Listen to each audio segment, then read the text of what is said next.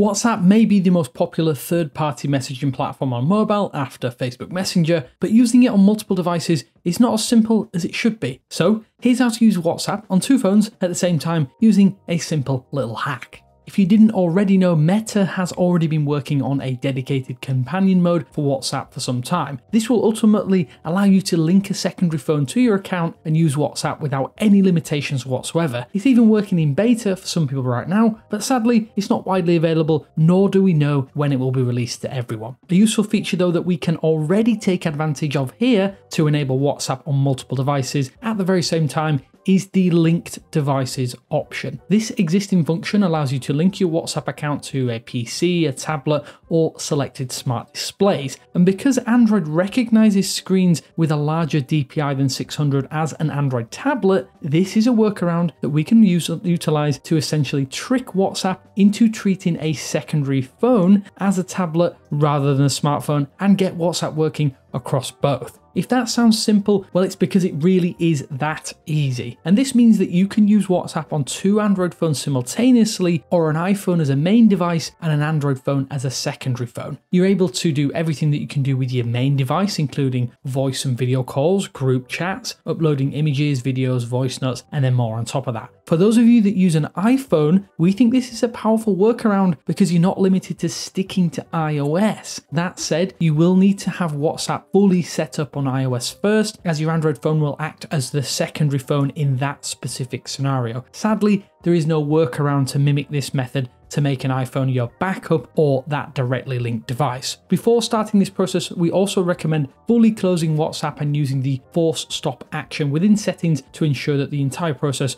does work correctly. What we need to do to initiate WhatsApp multiple device capabilities is we need to set up developer options on your Android phone if you haven't already done this. To do so, pretty simple, head to settings, about phone, software information, and tap build number until a little pop-up notification confirms or you're asked to enter your PIN to enable this function. Now we can use a developer function to adjust the Screen DPI to trick your phone into scaling to a tablet interface. So with developer settings options enabled, head to settings, system, developer options, and now search for a section called minimum width. You'll need to adjust this option from the default setting, but definitely make a note of this for later as we'll need it. Set this to 600 and press enter. This might cause your phone to reboot on some phones or just screen flash and then resize. Your entire device user interface will now scale down with larger spaces, and some icons may look a lot smaller and harder to see. If done correctly, you can now open WhatsApp, and if you haven't already done so, install it on the secondary device. Select your local or preferred language when it prompts you to do so. Now hit continue. And unlike on smartphones with a SIM card installed, usually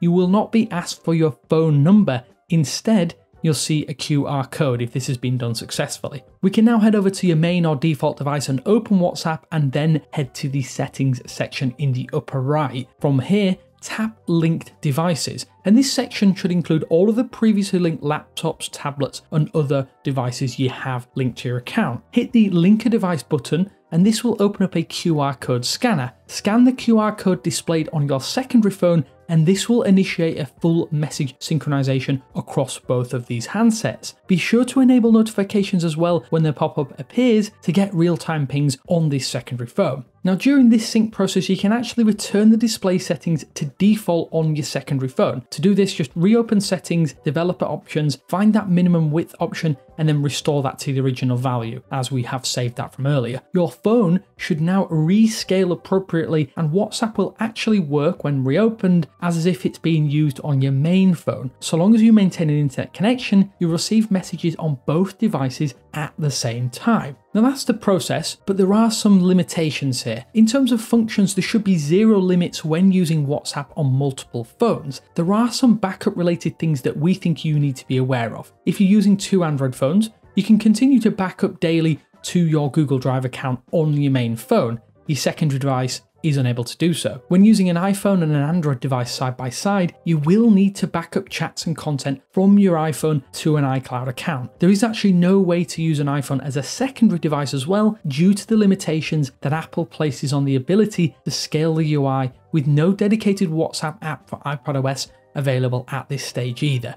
To fully switch over to Android, you'll need to use the Switch to iOS app and restore your Android phone to initiate the transfer process. To switch without restoring your phones, you might need a couple of donor devices, which isn't always feasible, but we may go into that if people are interested. One other important notable is that if you do turn off or don't use WhatsApp on your main phone for a prolonged period, you may need to relink your phones. Sometimes WhatsApp disconnects or removes authorization after long periods of inactivity for whatever reason. For your main device, you also can revoke access from the link devices section within the WhatsApp settings pane if you want to link another phone. If you have multiple phones attached to your account, this can pose problems, at least in our experience, and our advice would be to limit to just one phone at a time for that reason. But overall, that is how to use WhatsApp on 2 phones at the same time, something that has been available for a while, but we haven't really delved into before. And I highly recommend it if you want to use more than one phone at once, maybe a work phone and a personal phone. It's a truly simple process, but one that works well, and at least for now, is the only way to get it working for everybody out there. Hopefully though this helped you. Until next time, this is Damien with 9to5 Google saying thanks for watching, and I will speak to you later.